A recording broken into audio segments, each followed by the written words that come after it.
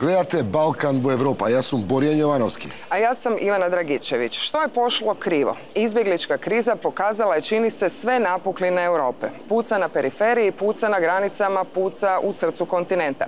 Schengen kao temelj slobode kretanja, temeljne vrijednosti Europe pred izazovom je rasklimati se ili zazidati bedeme oko sebe.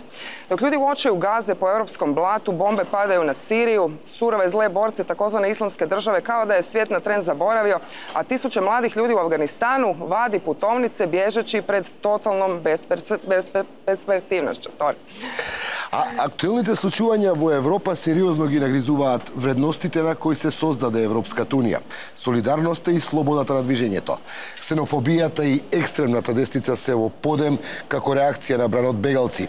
Европа се оградува со зидови, а внатре во неа се процеси и тенденции на дезинтеграција. Каталонците сакаат да се отцепат од Шпанија, а Велика Британија се спрема за референдум за напуштање на Европската унија.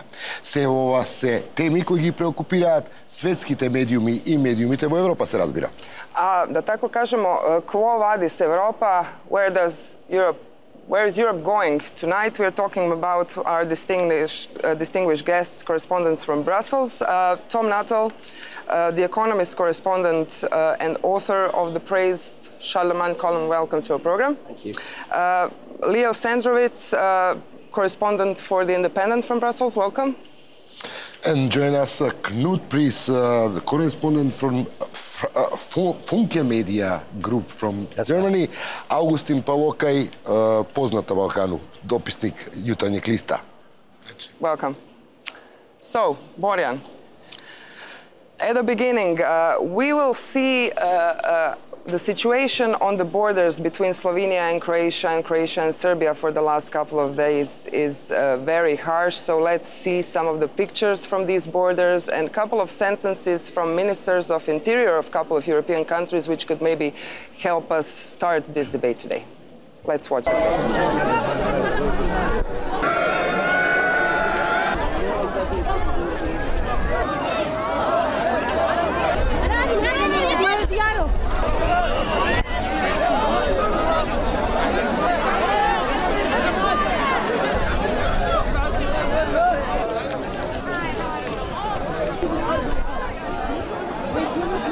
Ein wichtiger Punkt, der heute wird der bessere Schutz der Außengrenzen der Europäischen Union sein. Ein Europa ohne gesicherte Außengrenzen wird bald ein Europa voller interner Grenzkontrollen sein. Das wollen wir nicht. Deswegen muss der Schutz der Außengrenzen verbessert werden. Je crois que Schengen, le contrôle des frontières extérieures, la migration en général et aussi les retours, c'est un paquet. Donc, il faut s'y mettre. We need to ensure that we break the link between people making a dangerous journey to Europe and being able to stay in Europe. That's why the UK has always argued that we should be sending economic migrants back to their countries of origin. It's why we need to crack down on those who are abusing our asylum system. The UK has a good record in this area, but on returns we need to see Europe upping its game.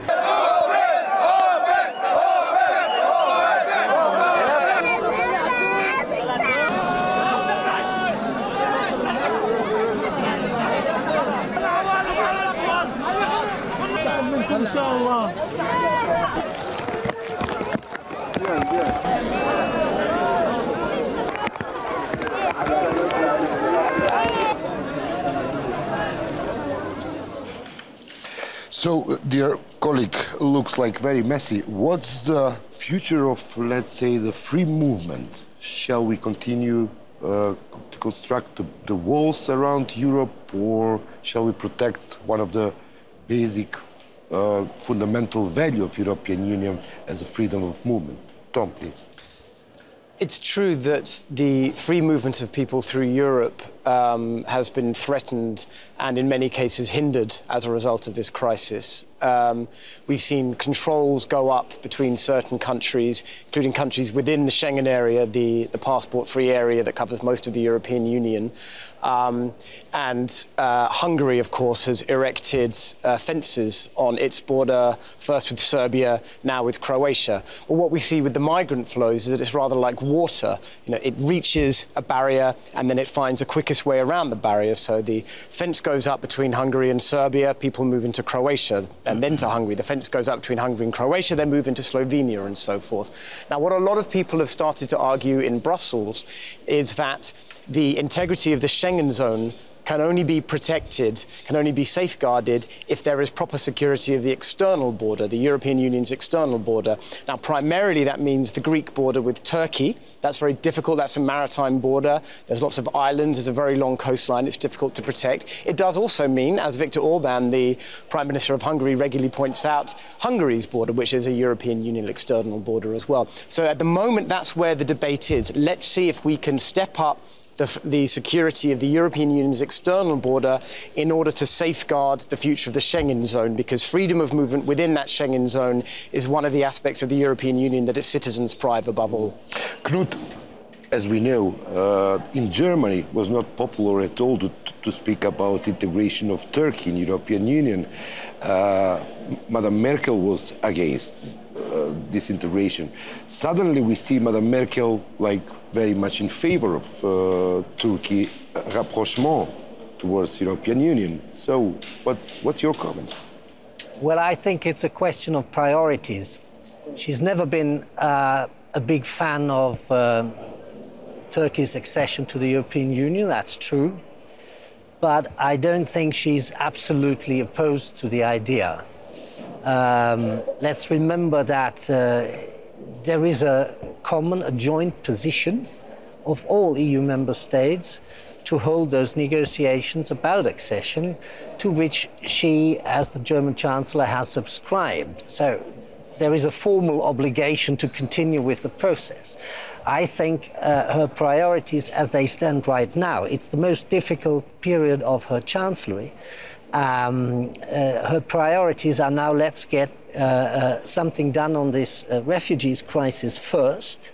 If it means pussyfooting a little bit with Mr. Erdogan, visa liberalization, postponing the criticism, yeah, giving him something before the return. election. Yeah, sure. I think she's prepared to do it. And as far as the German general public is concerned, it's split.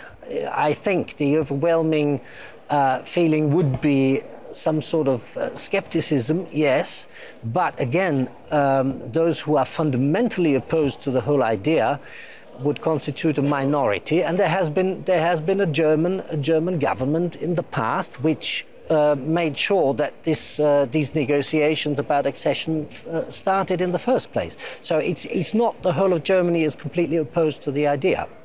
My question goes to all. When we see the decision and the policies made by the European Commissions, and then all the fuss in the European Council and the member states behaving like, singular entities inside the European Union, can we basically expect things to calm down in a way and to be structured after the winter, maybe? Or can we expect completely chaos and really serious repercussions for Europe inside itself after this? Or during this, whatever, it's open to everyone.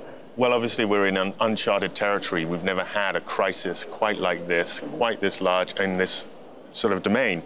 So to try and foresee whether we're going to, some sort of structure, some sort of process is going to emerge, it's very, very difficult.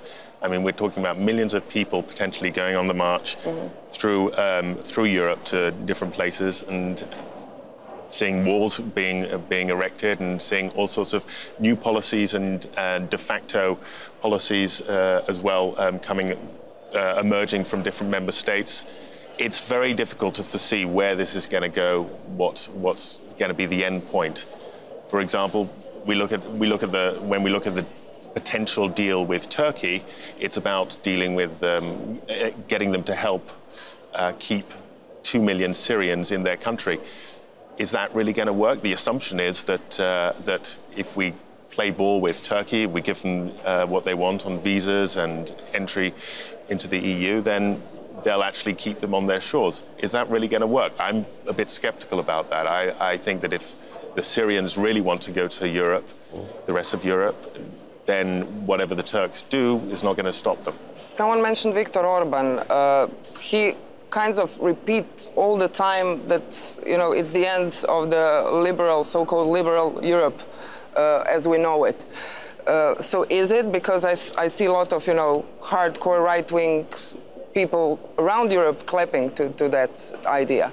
Well, I mean, I don't think that it's the end of liberal Europe. We were just discussing before that the ideological divide doesn't exist anymore. You have social democrat leaders from Eastern Europe who, speaking about refugee crisis, they sound like extreme right from Western Europe. So it's more, I would say, northwest divide versus southeast. And we have to admit that not every country is affected the same way with this crisis. That's why when you have 28, some countries insist on some principles, others insist on solution of the immediate problem. And here, European Commission couldn't play bigger role because whenever you ask something about the immediate problem, they, for example, what can you do to help Slovenia today? They say that we have few million in financial framework 2014-2020. So then you have many commissioners speaking about relocation of 19 refugees from Italy to Sweden, showing that on TV the things are starting, and at the same day you have 5,000 people crossing from Serbia into Croatia. So in this situation, I expect that the wave will slow down. It will be in smaller numbers, but it will not stop. And I agree that it's difficult to guess how the deal with Turkey will work, because let's be honest, the EU maybe is not in the best position to deliver, even if it promises something to Turkey. I can imagine that if Turkey managed to stop refugees passing from Turkey to Greece, and Cyprus or somebody else stop a single chapter in the negotiations, then Turks can change their behavior as well at any time. So I'm skeptical about this deal in the short term. But do you see this, let's call it axis of Germany and Turkey as a key axis for kind of trying to calm things down concerning the situation from war in Syria to the refugees issue? Should the other is going to join the, whole process, or it's up to the Turkey and Germany to resolve the crisis? If the Germans, the Chancellor went very far going to Istanbul single-handedly this time, but I think the Germans can't afford to overstretch in the Axis direction. If they were trying to play it that way, it would backfire. What is true is that, first of all, Germany is, in terms of sheer numbers, is the most affected country, and for the time being, the most interested to do something about it. So that's the starting point. Second, the position of Germany vis-à-vis Turkey's EU future is essential and crucial. Yes, that's true. But at the same time, German reservations vis-à-vis 80 million or so Muslim citizens joining the EU have been strong in the past. German criticism of Mr. Erdogan has been very strong in the past, and you can't just flush it down the drain like that. So it has to be played very cautiously also on the German side. Just a small digression, if you allowed. How the public opinion in Germany received the video from Istanbul and from the oriental decorated cabinet of Mr. Erdogan? These two golden chairs and, you know, the king and the queen sitting. Yeah, we're looking at Buckingham Palace with, 99% admiration and 1% we're flabbergasted. As far as Turkey is concerned, it's the other way around, presumably. Yeah. So it's how can a modern leader build something like this? Huh? Yeah. It's astonishing. Yeah.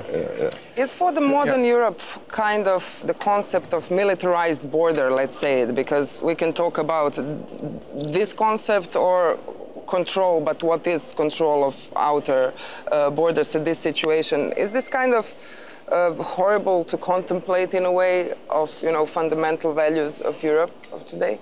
So. I mean, when Hungary started putting fences up, that was certainly the feeling from a lot of quarters. Europe in 2015, and we're putting walls up rather than tearing them down. There was a lot of horror initially. But at the same time, there is this feeling that I was describing earlier that what we have to do before we can do anything else, before we have any grand visionary plans like resettling millions of refugees from the region or rewriting Europe's asylum rules, is to protect the border. Now, the funny thing about Mr. Orbán's fence is that although a lot of the rhetoric that we've heard from the Hungarian Prime Minister has been distasteful, even shocking to some European ears when he talks about preserving the Christian character of Europe. He presents himself as in the vanguard of defending European civilization against invading Muslim hordes. Obviously, words like that don't sit very well on European ears, at least in this place. But when it comes to the particular question of protecting the external frontier, a lot of people you talk to in this town, at least sotto voce, when they're speaking quietly, they will say, well, actually, we fully understand why he did that. And as Viktor Orbán never misses a chance to point out, he is doing exactly what the rules say he should be doing in protecting that border. And so a lot of people here, when they say, if we want to protect Schengen, if we want to do more for refugees, then we have to take control of the border first, there is at least a quiet understanding that Viktor Orbán, by taking matters into his own hand, may be doing what the rules are suggesting that he should be doing. Apropos Mr. Orbán, do you think that there is any mechanism within the European Union to spread this kind of tendencies within Europe, authoritarian one and, let's say, anti-European tendencies? About a decade ago, there was a politician who emerged in Austria, Al-Qaeda, and his party eventually came into coalition with the ruling governing party, and it prompted a strong reaction from the rest of the EU, who effectively tried to blackball Austria and exclude it from certain. Austria in one moment was isolated within the European Council. With Troika coming in and out. It did not work. It emboldened the Austrians. They felt the Austrian voters felt that they were being unfairly treated. It didn't do anything to harm the electoral prospects of Jörg Haider and his party. So I think I hope they've learned the lesson. That sort of approach does not work. It doesn't look that they learned the lessons, indeed. I mean, I mean, you always hear in Europe that Europe learns the lessons. They never do mistakes, but they learn lessons. Speaking about the walls and fences that Hungary is building, the bizarre thing is that it is within Europe. So if the refugees come to the Hungarian border, that means that for days they have been in European continent. Also in European Union, because Hungary has very short external EU border, that one with Serbia. The biggest border is with Romania and Croatia as well. Croatia has the longest external EU border in the European Union and with Serbia. But again, people from Bosnia and from Serbia can enter European Union without visas. So in the long term, I don't see any reason to have walls and fences, because that against whom they are protecting Europe. And which Europe? Because Western Balkans is Europe as well. It's not European Union yet. It will not be maybe in the near future, but it is Europe. Then another problem with Orbán and fences is that yes, everybody is supposed to protect external borders of Schengen or external borders of European Union, but there is no limit set until where they can go in doing that. So the European Commission, apart from saying that the time of the walls is over, couldn't do anything, not even criticize directly Orbán about that. I would do. Can I do a little bit of labeling now? Because how do you think that the media scene, because you're all representatives of the media, colleagues are kind of behaving in this current crisis? And because we have a German journalist here, a journalist from the region of Southeast Europe, and I can say, basically, if we do with the stereotypes, a media which is considered like the leftist one, the independent, and one, serious conservative opinion maker as The Economist. So how do you judge, the role of the media in this situation? There has been, well, first of all, I think I've got to take you up on that. Okay, please do. Please do. Asking myself, yeah. Please do. No, I was joking. On matters, I mean, not to talk too much about ourselves, which you don't like doing, but on matters of migration, we've always been very what you might consider liberal. Now, I mean, one of the issues, at least in the English-speaking media, surrounding this whole debate is one of terminology, and specifically this question of what do we describe the people who are coming to Europe as? Are they migrants or are they refugees? Now, for some people, this is a very emotional debate, that the notion is if you call people migrants and you're dehumanizing them, you're suggesting that they're moving for non-humanitarian reasons, and you are sort of preparing the ground for a debate that will see them all be sent back. Now, I think that that's a problematic position because, I mean, you can analyze the flows of people coming in. And let's remember that there are two major routes into Europe. The one we hear so much about these days, for good reason, is Turkey, Greece, up through the Balkans to Germany. But we also have very large numbers of people coming from Africa to Libya, through the Mediterranean to Italy, and then north from there.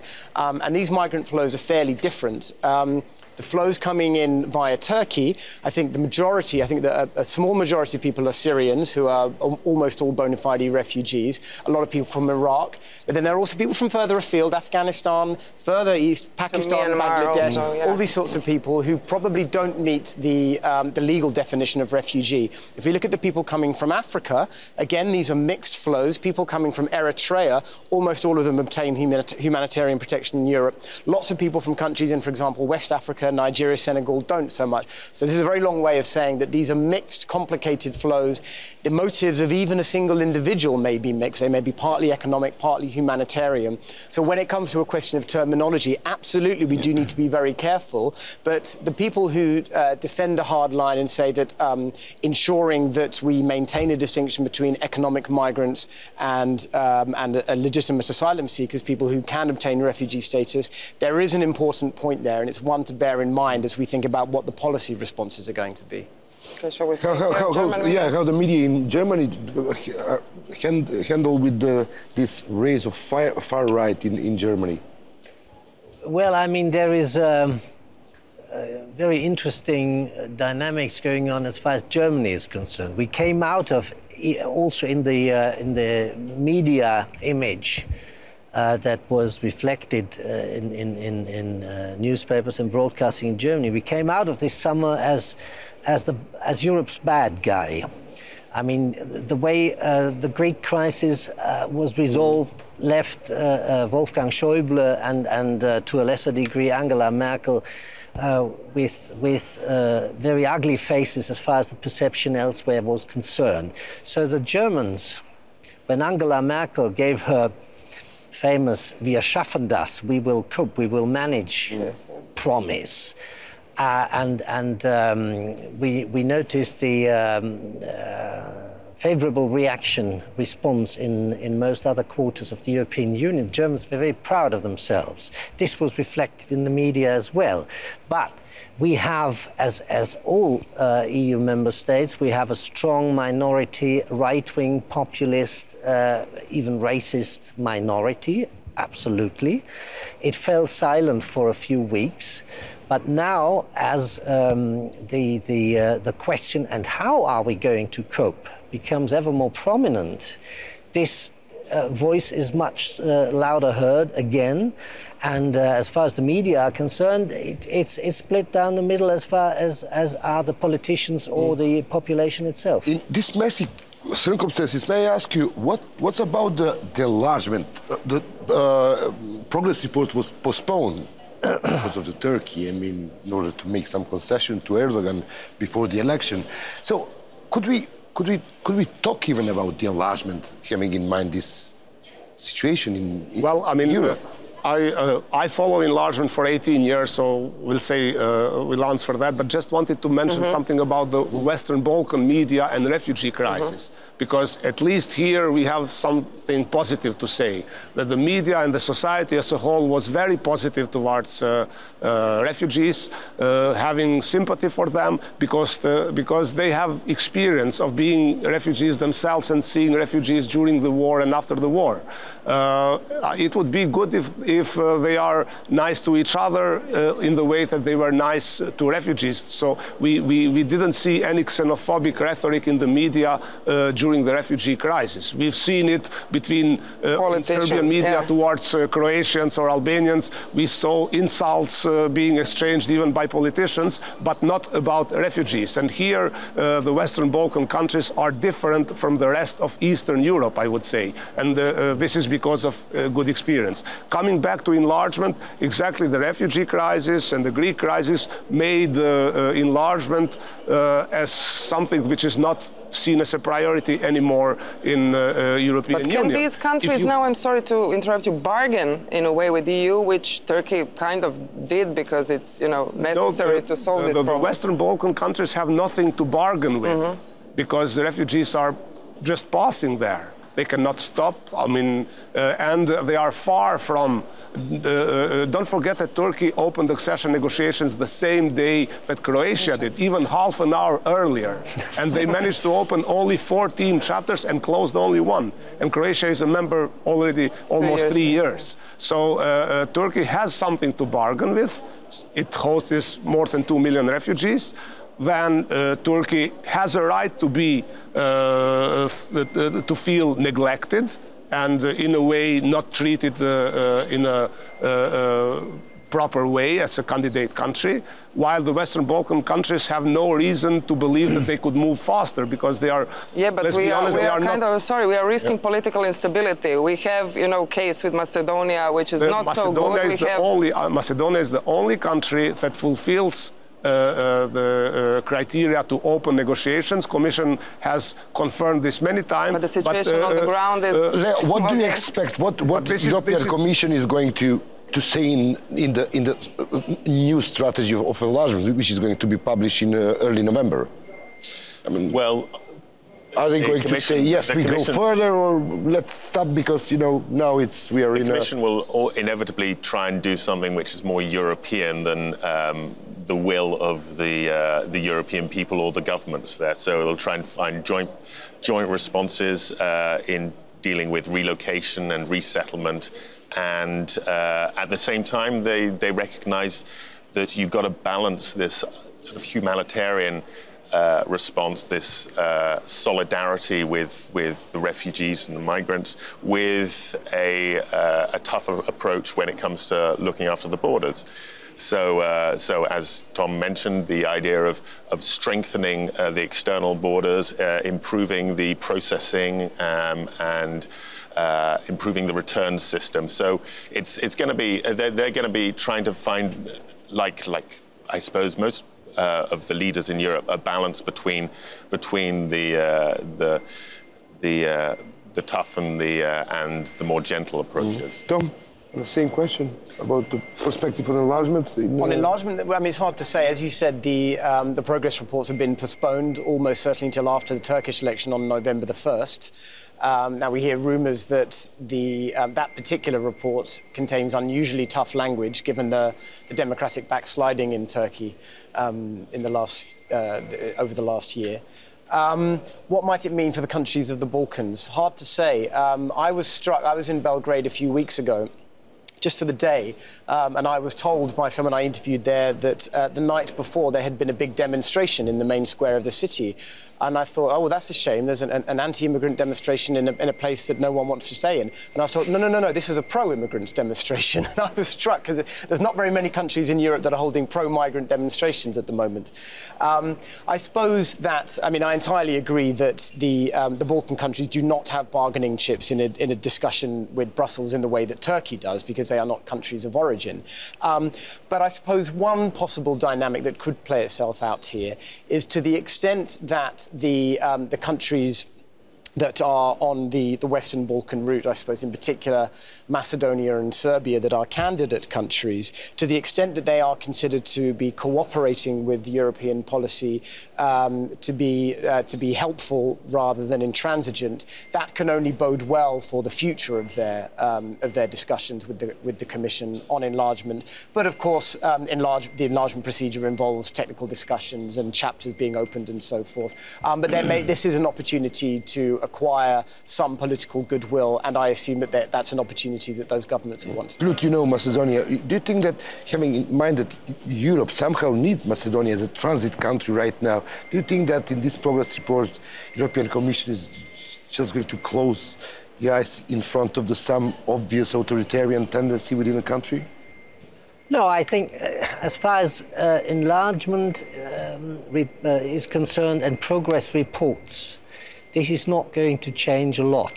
I mean, the current refugee crisis. And at least not as far as the texts are concerned that are being written by the Commission experts in that regard. It'll stay the same. I think what might change a little bit is, so to speak, a negative bargaining position of the Western Balkan countries. The long neglect, for instance, of the situation in Greece has backfired in a hard way now.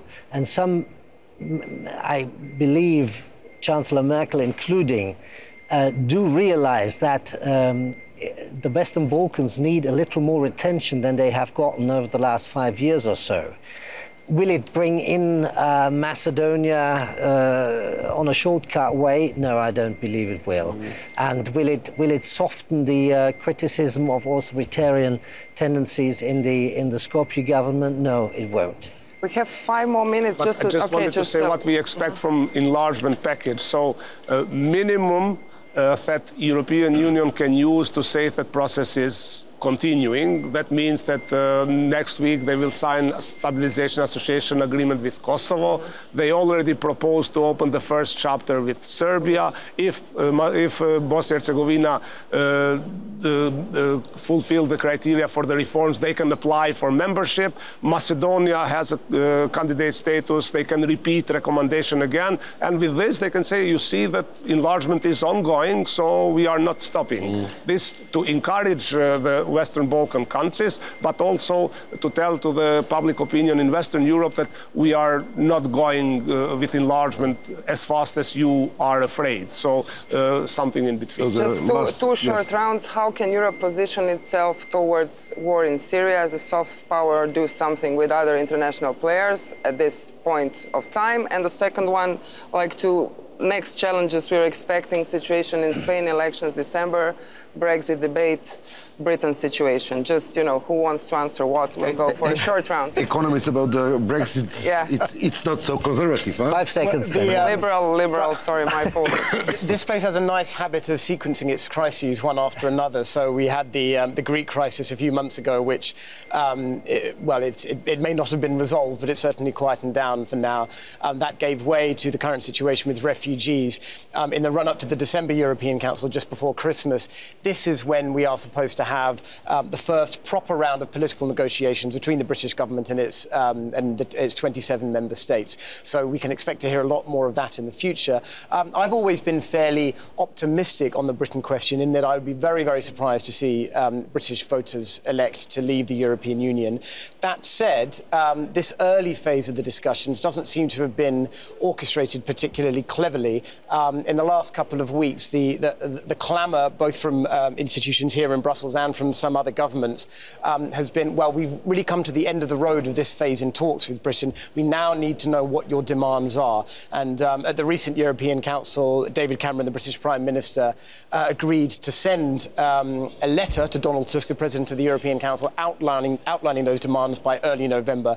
That'll be the next chapter in this discussion. We hope that this whole process will be managed rather more carefully than what we've seen with both Greece and with the refugees issue. I'm optimistic on that front, but we'll have to see how this plays out. Syria war, Spanish challenge. I don't think the European Union will be in a position to make a big difference there.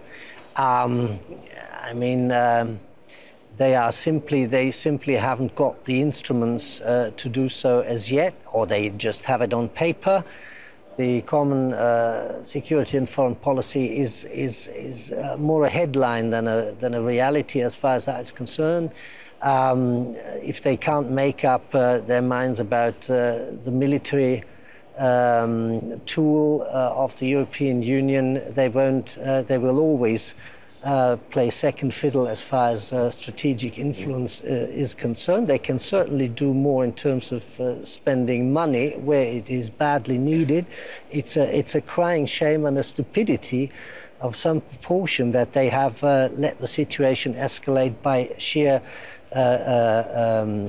need of means that are not made available in the camps around Syria. So they can do something there, but it's going to be, it's like the Palestinian question as far as Europe is concerned. They simply don't have the muscle to change things. So we'll talk about Spain then in December. Thank you very much for being with us. We had just half an hour. Poštovani gledatelji, bio ova prva emisija Balkan u Europi sa dopisnicima inozemnih i medija iz regije koji su ovdje u Briselu. Hvala vam što ste bili s nama. Doviđenja. Doviđenja. Thank you.